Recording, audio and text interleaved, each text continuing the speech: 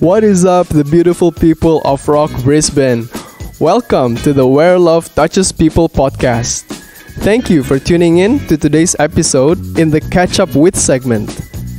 Let's find out what our guests have been up to lately.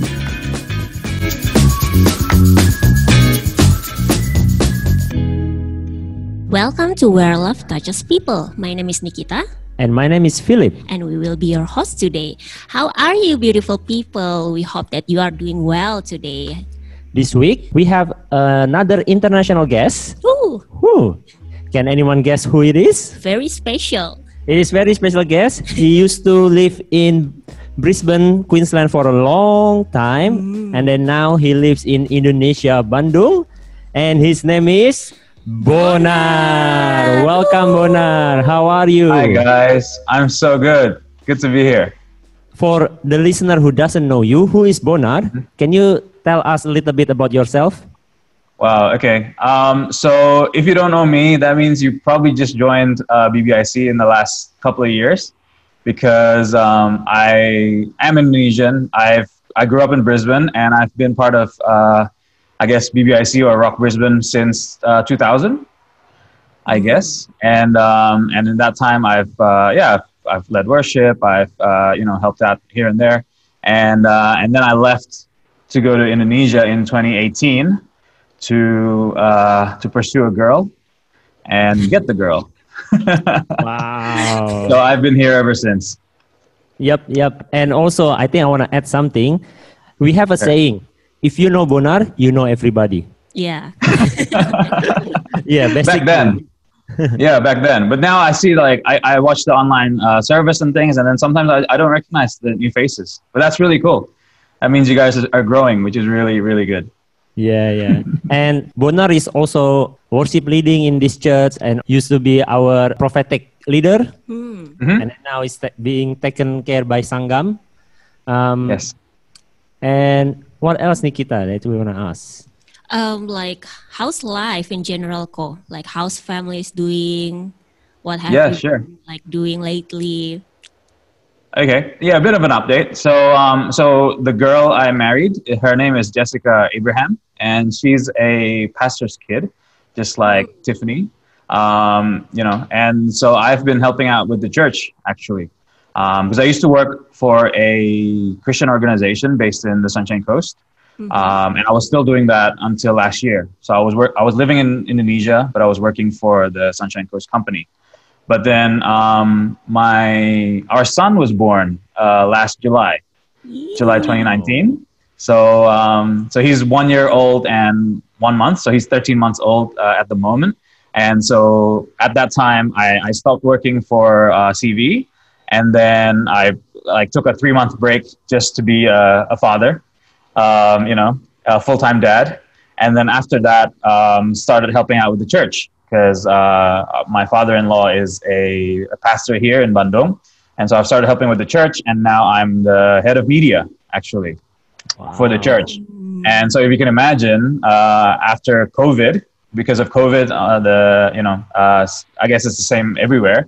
The church just has to close.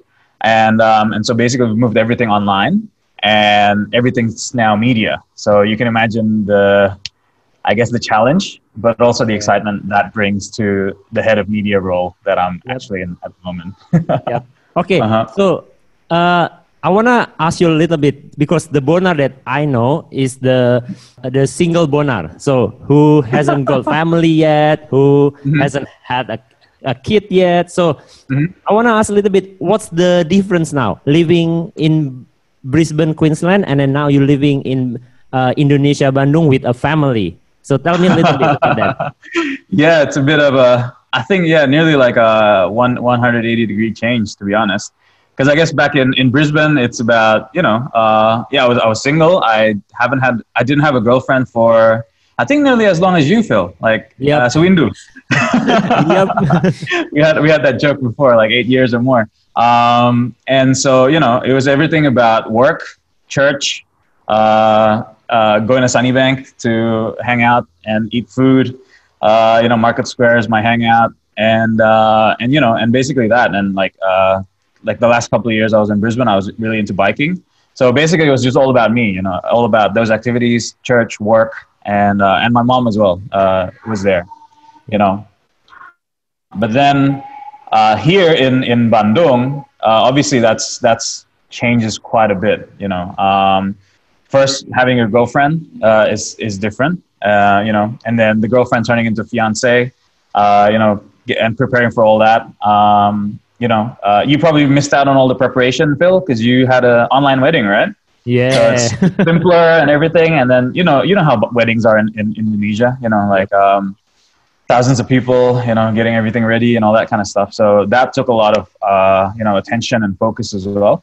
But then actually starting a family, first us as a husband and wife. And then we really only had a month to really enjoy that, couple time, to be honest, that honeymoon period. Because we got married we were married legally in Brisbane in October last year. 2018, sorry. Yeah. And so after that, in around December, we found out that Jess was pregnant. And then, so basically we haven't had much time to wrestle as a husband and wife, but then now we have to figure out preparing for a child. So it's really, really, I guess quick progressions. And I guess because I'm 36 now, so it's kind of playing catch up. So yeah. That's all right. God's timing is always perfect, Bon. Exactly. Yes. Very true. So, Ko, you mentioned about the COVID situation in Indonesia. Is there any anything different with your new family, and how is it going on? Yeah. How is your new normal? Yeah, the new normal. It's actually, with everything, there's always if you can see the positive side of it, you can always learn something and you can always improve on things. For us personally, as a family, to be honest, we got back into work 3 months after Benaya was born. Right. So we had a 3-month off period, maternity and paternity leave. And then we started working again, right? Working for the church. And so that meant leaving Benaya with a nurse, right? Which is, I guess, it's a privilege. It's a blessing, but also a bit of a trap as well. I guess it makes it easy, but also it's very then easy to just, you know what, Ben will be okay because he's got the nurse. And so we were kind of still doing our normal thing of going to church, doing ministry, traveling and all that kind of stuff. But I was actually, in the back of my mind, is this actually how parenting should be? Is it really okay just to leave Ben for 10 hours in the day to work in a way?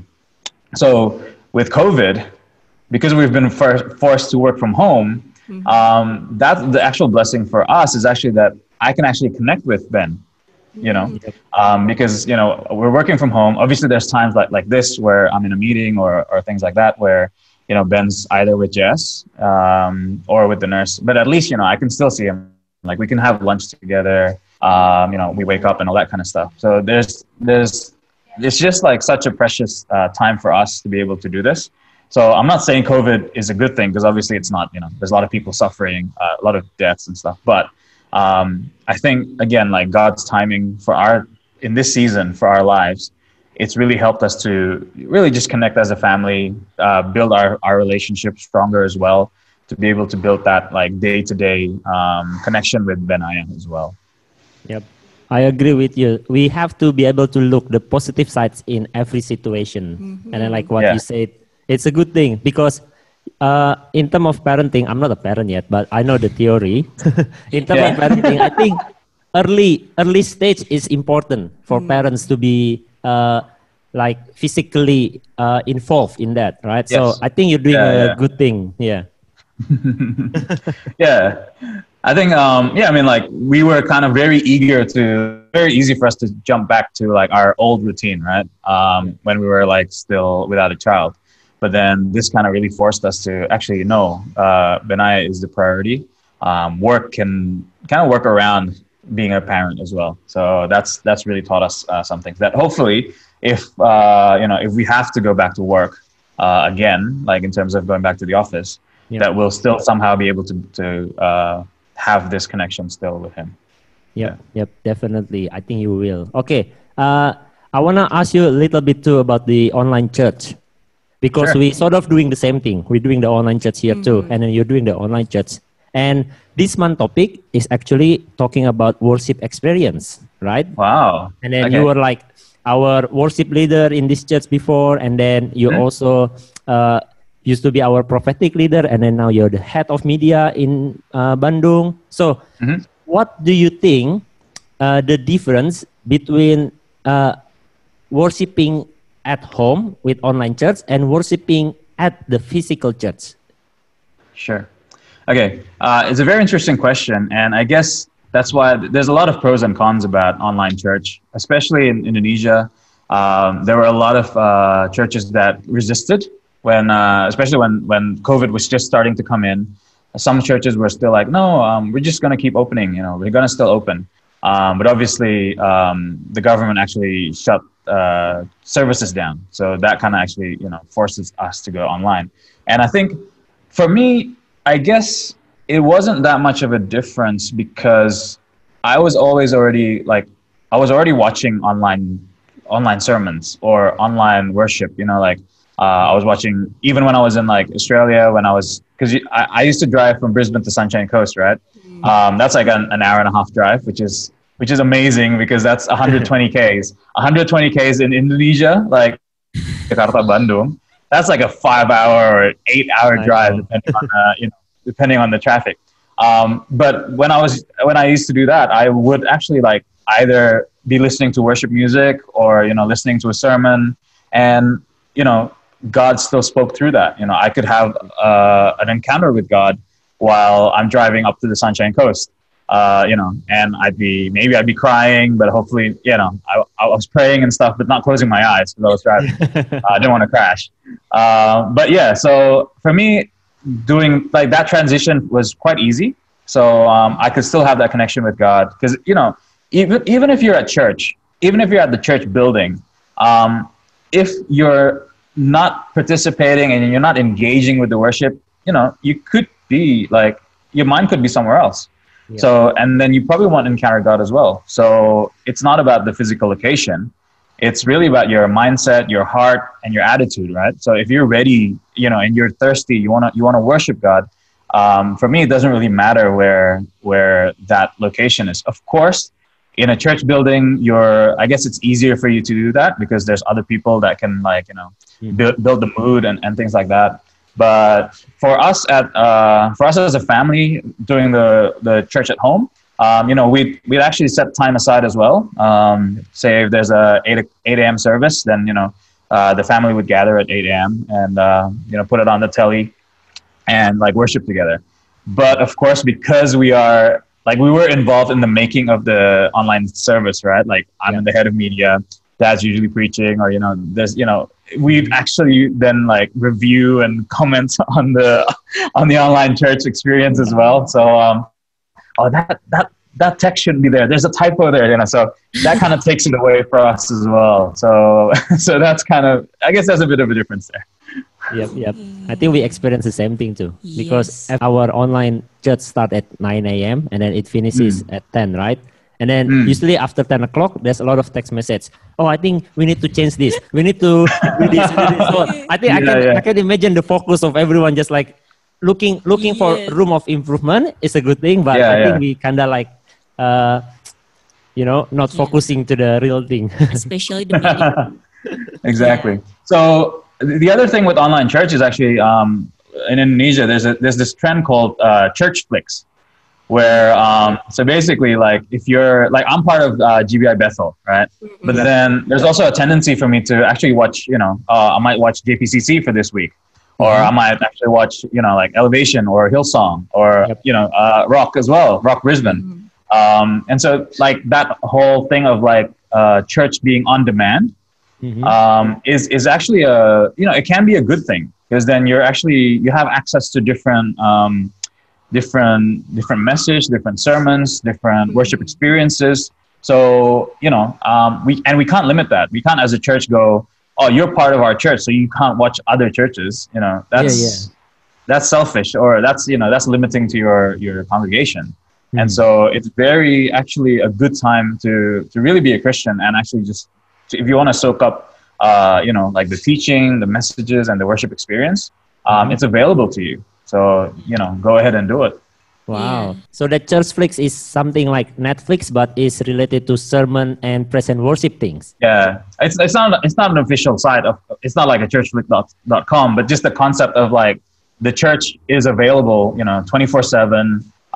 You can just click on YouTube, and you'll see like lots of different churches available. So you don't necessarily have to go to your home church. But of course, for me, I like to go to my home church first to kind of like connect with the pastor, and then some of the people there. And then if I have time and I want to watch someone else, then I can do that as well. Yep. That's good. I guess like I like the idea that the border between church itself, like it's broken down. Yeah, it's broken down. So there's no like, this is my church, this is your church, something like that. Yes. Yeah. How about your church? I mean, like, is it online? Is it offline? What is the format now? Yeah, sure. We're still online. I know there's some churches in Indonesia who have started on-site services. We tried it in August for the first time, first week of August. People had to register, and then we had to do all the protocols, so masks, face shields, wash our hands, and all that kind of stuff. But we haven't done it again yet, so we've kind of postponed it, because the first week of August we trialed it, and of course there's a limit to how many people you can have at your event, at your venue. Sorry, I think it's like 20% of your capacity. So the main hall at our church seats 2,000. So I think we were allowed to like have like at least like 200 or like 300 left, something like that.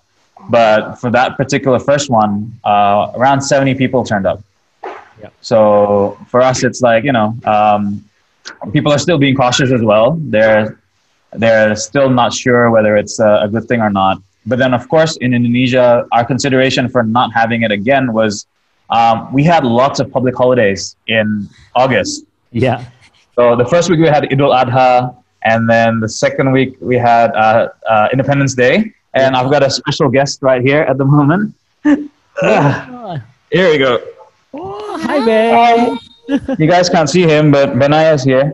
Hi, Benaya. Say hi. He looks like you. Sorry, listener. We're just looking at Bonar's baby at the moment, and he's so cute. Thanks. In August we had so many public holidays, and during the public holidays, the numbers of COVID cases would go up. Right, so it spiked, and so we just didn't want to take the chance of like, oh no, he wants his mama, he wants his mommy. All right, there you go. All right, okay. So sorry. So public holidays and cases going up, and so we just didn't want to risk it, One of the reasons, one of the sayings that we really adhere to is that, you go to church to find life. Yep. Right. Church is a life-giving place. You find life there. But if you go there and then there's actually a chance of dying, then it's such a shame. And to be honest, we want to be responsible, because we're a big church. And, we want to be responsible to our congregations and also to the larger public as well, I guess. And we didn't want to be like another cluster, like another church cluster. So that's in our thinking as well, Yep. And also, I think it's good things to also discuss this, like, because we also going online for a long time now, and then we also already plan to go back. And then every time we are planning a date, we set a date already, and then 2 weeks before, there's always another cases coming up. So we just we have the same mindset. We don't want to risk it. We don't want to take the chance that people might get infected through our church. So we just postpone it. So this is the second time that we postpone it. I think that's very wise. That's really good. I'd agree with that. Yeah. And also, what do you think is the important factors? Because this is an online church. We're not meeting person to person, right? So with the fellowship, with the the youth and everything, what do you think is the important factor to build and maintain the online church? Okay, so online church only happens on, well, technically Sunday, but of course we leave it on YouTube for, on demand. Yeah, so for us that's the same case as well. But for me, so you can have that experience of getting the message from a preacher, so once a week. But then I think what's key to maintaining the church and also that sense of community is definitely small groups. Cell groups and things like that, midweek activities. One thing that we do at church is actually we really want to empower the families to step up and actually be the church at home. One of the first things we did during the pandemic was actually publish family altar guides. So we actually want to encourage families to, because they're at home. Most of the case, if you're a family, father and mother, and then the kids, they're at home. They've got nothing better to do. Like they're working from home or studying at home. We encourage them to set aside some time, like an hour, to actually just to build a family altar. Worship together, read a verse, read a Bible passage, and then just discuss it. And so our church created like a weekly guide that will help them through that.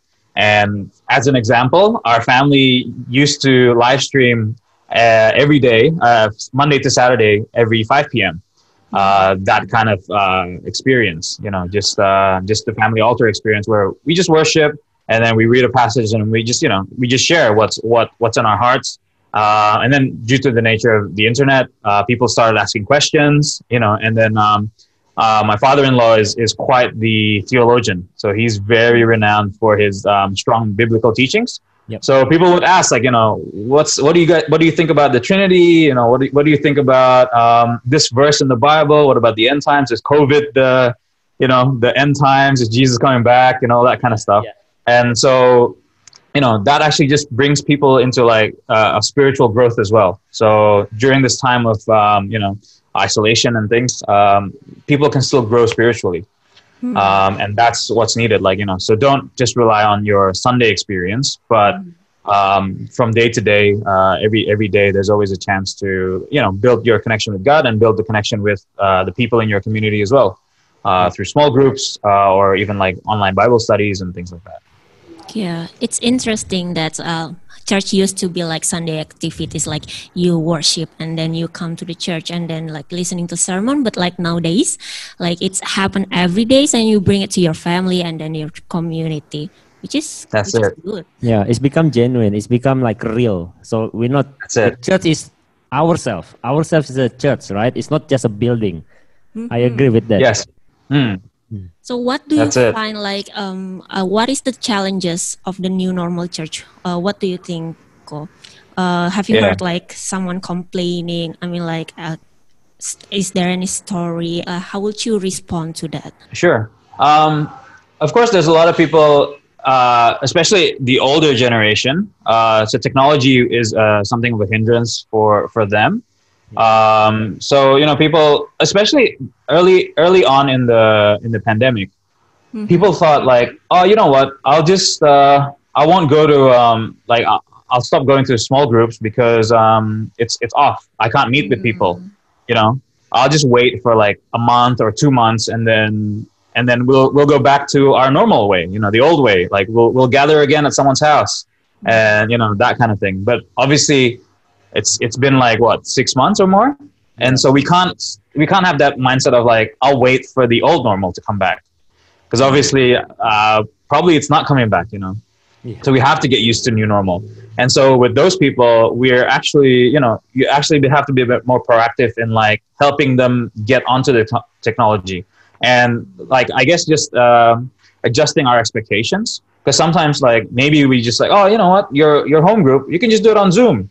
Or you can do it on Google Meet, but then some of these people, they can't even get on Zoom, or their phones can't support it, or things like that. we've had to we had to be a bit more creative. Okay, let's just do it on WhatsApp. And for the sharing, you could do like voice notes because it takes up less data, and it's very easy for them to do it. So if you want to share something, you can chat, but then if you don't want to type it up, then you can just record your voice, you could record your message, and then the others will listen to it, and then reply back to that, and then you can pray and all that kind of stuff. You can still do it through technology, and there's just like different levels, obviously, that you can, if it's very high tech, you can use Zoom or things like that, or just use whatever they can to really to serve them. That's kind of the thing. So many options. Yeah, we can be creative with it, right? That's it. Yeah. So there's no excuse that I don't have Zoom, I don't know, I can't, I don't have a laptop. Yeah, but everybody has a phone. If you're in Brisbane, I'm sure you have like at least a smartphone line. Nobody has a Nokia anymore. True. Yeah, what I'm saying is like you cannot say that I don't have time anymore, because like now you have plenty of it. So that's it. It's still a matter of priority at the end of the day.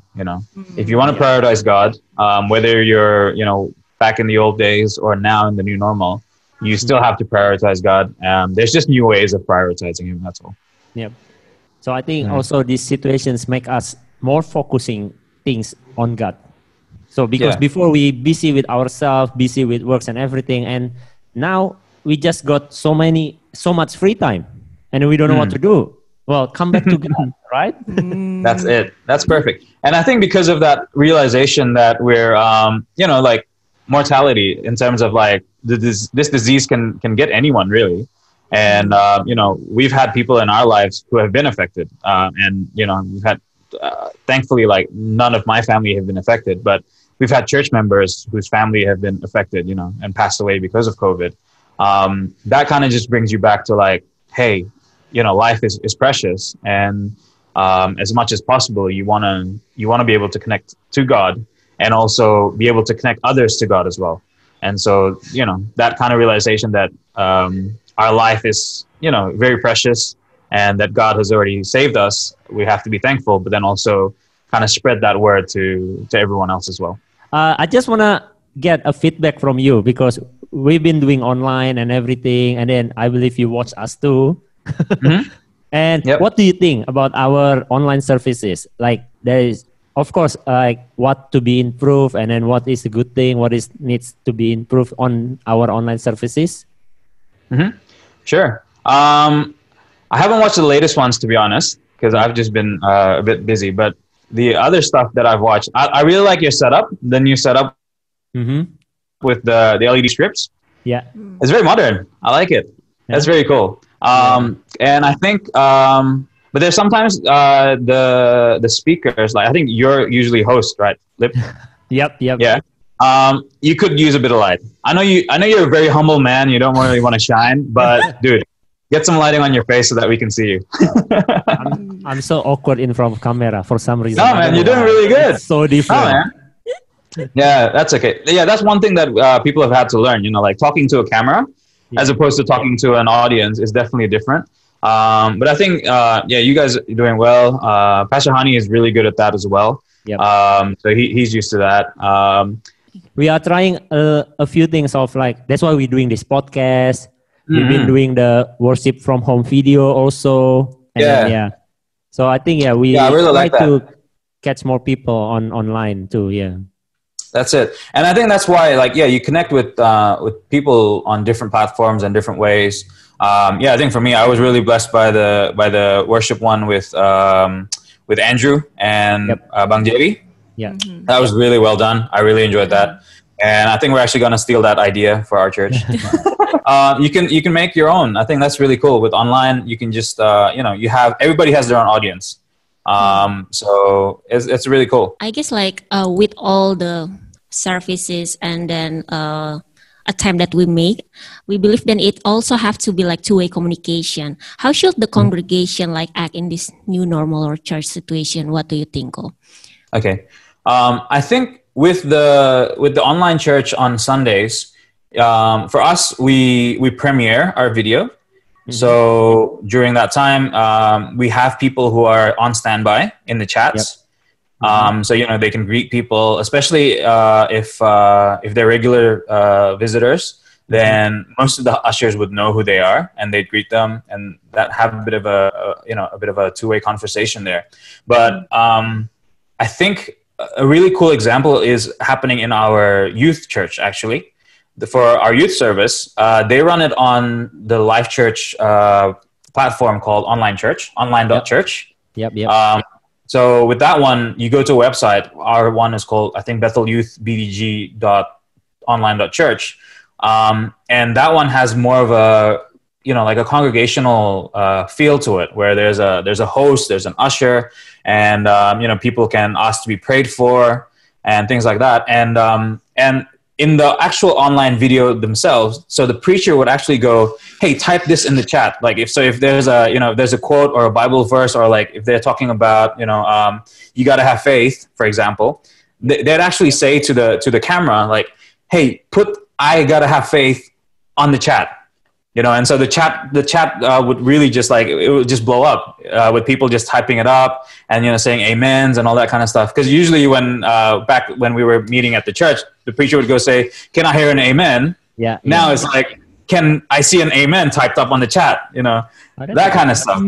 So that's very interactive for the kids, for the youth. That's really engaging.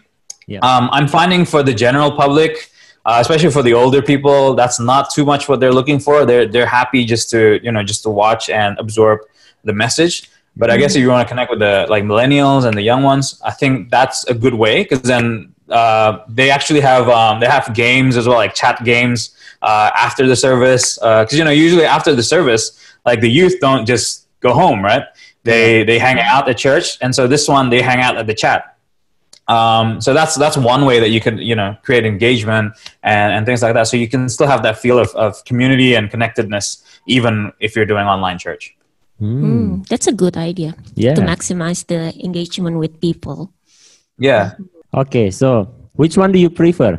Online church or offline church? I think both have their merits, and to be honest, it depends on my mood. Because sometimes you just have that feel like, oh, you know what, I just want to be at home and I want to worship and I want to just listen. So that's really cool. But then of course I do miss that feel of congregational worship, where you're singing together and you can hear the congregational sound of worship it definitely builds an atmosphere. So I think it's 50-50 for me. I can't pick which one's better, to be honest. Very good I guess answer. because we're comfortable, our generation, we're comfortable with online things. We watch online, we engage online, we listen to music online. So I think it's an easy transition for us to kind of just online church. Yep. So yeah. Where do you think this is going? What will the future church look like? What do you think? Wow. Okay. So this is I'm actually privileged to be part of a group here in Indo called NN40. Which is it's short for Now and Next 40. And so if you're familiar with the church history in Indonesia, the last 40 years have been kind of like a great revival, especially with the charismatic movement from the 60s and 70s. And then now the people who were young back then are now old. They're actually heads of churches and heads of denominations. They're actually now thinking okay, so what would the next 40 years look like? And they're actually engaging, they're involving young leaders in their 30s and 20s to kind of start working towards that. What does that look like? Is that actually just an online church, or do we still need to meet at a church building, or what does that look like? So we are grappling with this issue of what will the church look like in the next 40 years? So I can't give you a definitive answer yet, but I think we have to be comfortable with online church, with online experiences. I think that's the key takeaway for now.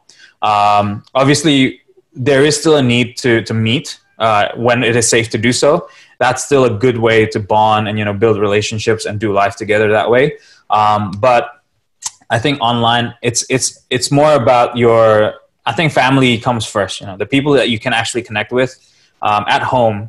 If you have a good, strong faith in your home and in your families, I think that will be a good base for churches. Because then, if the churches are just a collection of individual people, then it gets broken down quite easily during a pandemic like this.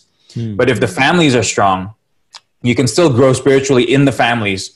Then when the time comes to be able to meet at church, then, it's going to be even stronger and even better. So you can still impact your family, your friends that way, and then towards the nations as well. Wow. Well, so many takeaways from this conversation. Got a lot of good insights, like was ready to adjust to new situation, being creative. Wow. And then also find a positive side in every situations. That's it. Thank you. Thank you, Bonar, for your time. Thank you. Yeah. Thanks for having me. Yeah. Thank you for being a guest. Hope to see you soon in, I don't know, here or Indonesia. Yeah, well, to be honest, I was supposed to be in Australia next month. Oh yeah, I know that. I remember that. I mean, technically I can still get into Australia because I'm Australian and Benaya has dual citizenship. But I think if we do go there, I don't think we can go out. So, unfortunately can't do that at the moment. But looking forward to be able to meet with you guys physically at one day. But still, I still watch you guys on online as well. So All right. Thank you very much, Bonar. We will see you again next time. All right. Sure. Bye. Anytime. Bye. Thank you for listening. Our podcast releases every Wednesday at 8 a.m. If you want to reach us out, please do so through our email, IG, or YouTube account, which you can find through our profile. See you next time.